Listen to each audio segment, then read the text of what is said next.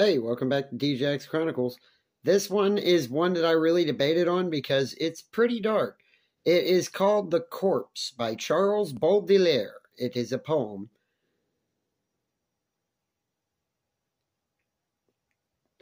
Remember, my beloved, what thing we met by the roadside on that sweet summer day.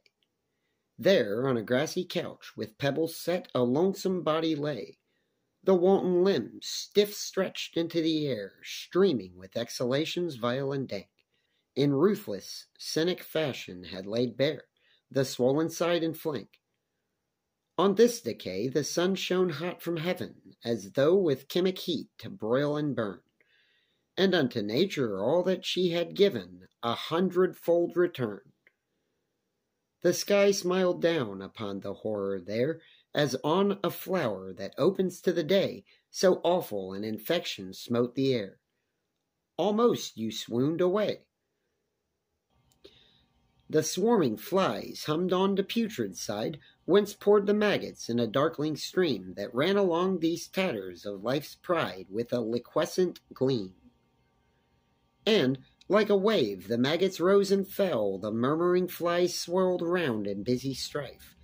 It seemed as though a vague breath came to swell and multiply with life. The hideous corpse, from all this living world, a music as of wind and water ran, or as of grain in rhythmic motion swirled by the swift winnower's fan.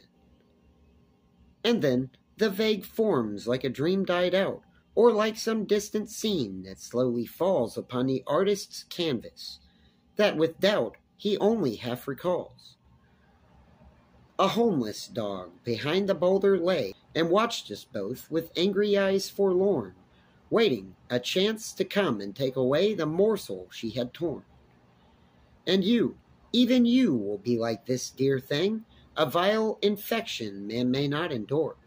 Star that I yearn to, sun that lights my spring, O passionate and pure. Yes, such will you be, queen of every grace, when the last sacramental words are said, and beneath grass and flowers that lovely face moulders among the dead. Then, O beloved, whisper to the worm that crawls up to devour you with a kiss, that I still guard in memory the dear form of love that comes to this. Okay, thank you all so much for watching, and I hope you enjoyed that. See you next time.